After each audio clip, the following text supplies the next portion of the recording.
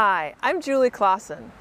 If you're anything like me, you may love village series set in England, whether in books or in TV or movies. Series like Lark Rise to Candleford or Cranford, or Thrush Green by Miss Reed, a series of novels published over many years.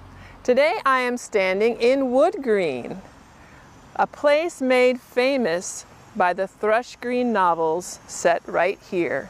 If you're familiar with the series at all, you may recognize this pub. In reality, it's called The Three Pigeons. In the book, it's referred to as The Two Pheasants. And while I'm here in Wood Green, I thought it might be the perfect time to tell you about my new first ever series, Tales from Ivy Hill. Welcome to the English village of Ivy Hill, where friendships thrive, romance blossoms, and mysteries await.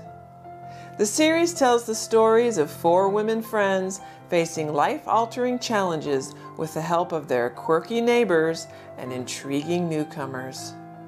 Each novel will have a romance and drama wrap up in a hopefully satisfying way, while the main character's story spans all three books. In the first book, a genteel widow becomes the reluctant owner of a coaching inn when her husband mysteriously dies.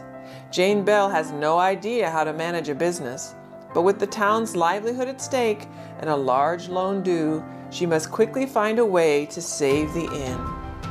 As pressure mounts from the bank, Jane employs new methods and puzzles over the intentions of several men who seem to have a vested interest in the place, including a mysterious newcomer with secret plans of his own.